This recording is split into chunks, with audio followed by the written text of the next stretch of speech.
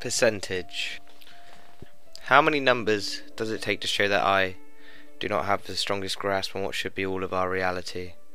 Numbers of income and personal gain infiltrate the masses, leaving little room for love. The word itself does not do the percentage justice, for when I find that mystical place I will grasp tighter than anyone else ever did. The care that resides in me is a flowing river of anxieties. When will it happen? Who will love me? Will they be as accepting and as caring as I? Maybe soon, maybe never, but I wish I could just live for myself and not another. Maybe it's a self-destruct mechanism we all just share. We all have our own burdens to bear. Mine is love, yours may be parental game, but goddamn, we're all broke, just not the same. So I believe we should forgive our downfalls and live with each other, 'cause this may be our only life, so we may as well struggle together.